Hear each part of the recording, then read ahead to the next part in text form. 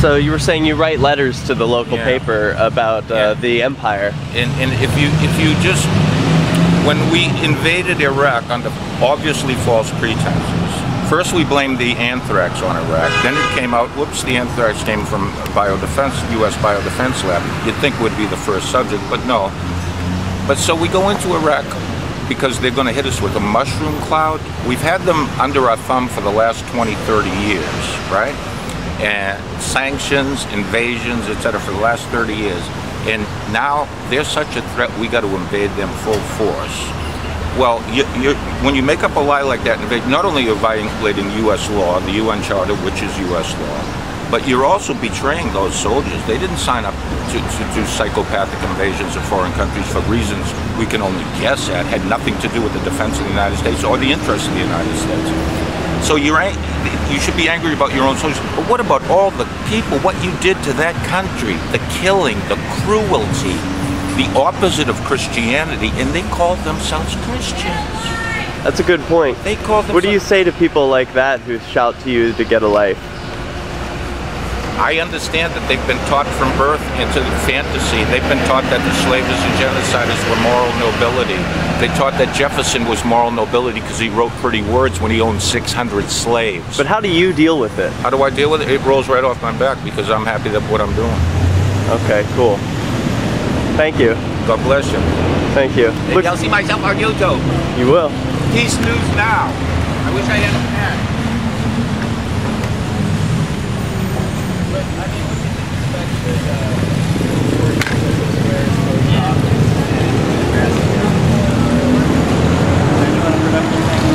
Like all they've done is trash the bench while they all hang out in the gazebo, so it's like the bench is inaccessible to the rest of the people. Providing a free service for the long-term public good. While I was sorry to interrupt you.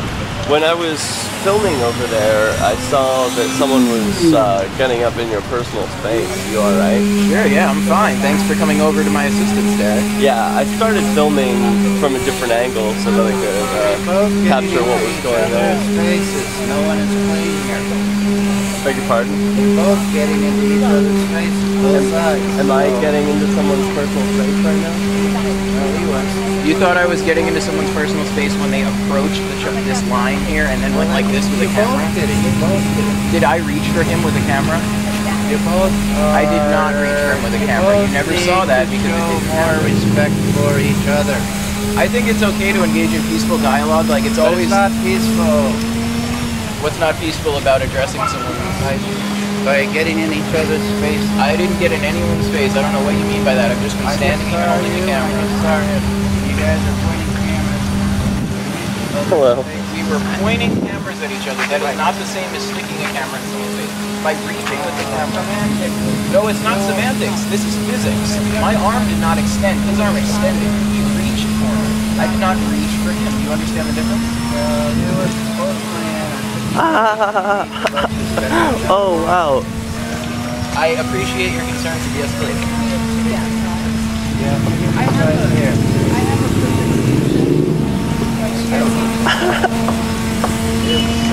Why don't we use that?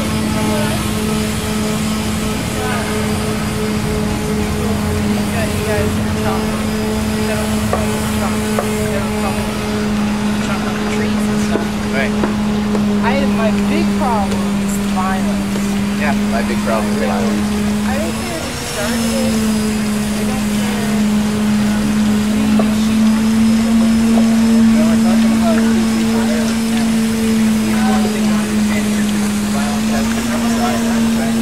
So it's pretty cool that of the two groups that appear to be out here today, they're both centered around the idea of peace. Or I guess three groups are here. There's Stop Free Keene, there's the veterans, and then there's some Free Keene bloggers and chalkers. And look who's over here. What a small town this is. So you can see the parking enforcer, Jane, is over there across the street.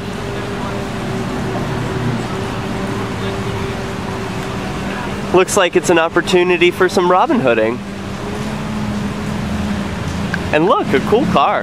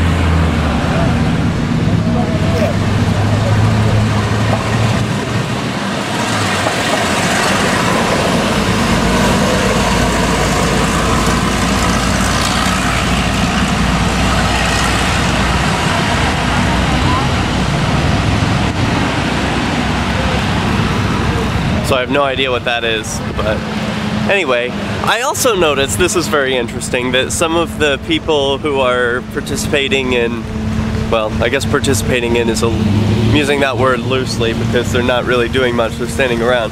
But some people have shirts on that say, "Please do not film me without my consent." To which I would say, you know, just don't go out in public. Easy solution. This